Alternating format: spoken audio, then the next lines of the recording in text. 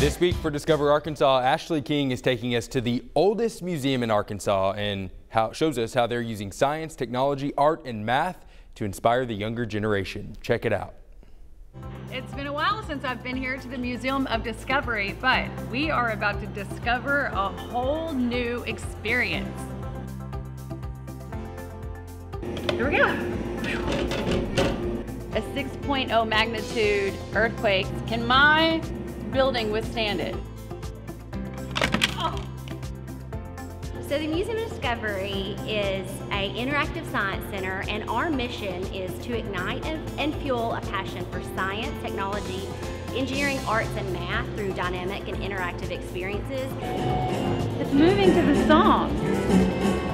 Computer-controlled electromagnets move and manipulate iron dust. Kind of look alive. It's kind of freaky. We are actually the oldest museum in Arkansas. We were founded in 1927.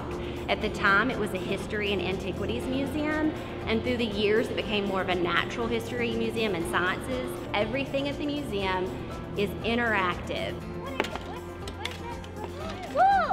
It allows you to touch and experience and really feel science. Whoa! And just get excited about it. We have a lot of ooh and awe moments. It's like a tornado. And we have families that are, saying, how does this work? I want to learn more. Spread your weight over a lot of little points. All right, 1, 2, 3, go. It doesn't hurt. And we know that we're doing our job when people leave here curious and wanting to learn more about STEAM, or science, technology, engineering, arts, and math. Kind of like being in a car wash. I'm sanitized now. Is this T-Rex? So we're trying to figure out what's going on here at the Museum of Discovery Pet Clinic with our little friend. Everything sounds good. Oh, I see what's happening. He needs a tooth extraction. That's not my area of expertise. I'm out of here. I was going a whole 1.7 miles per hour. Look at that. I have my energy score. I need to get that up a little bit.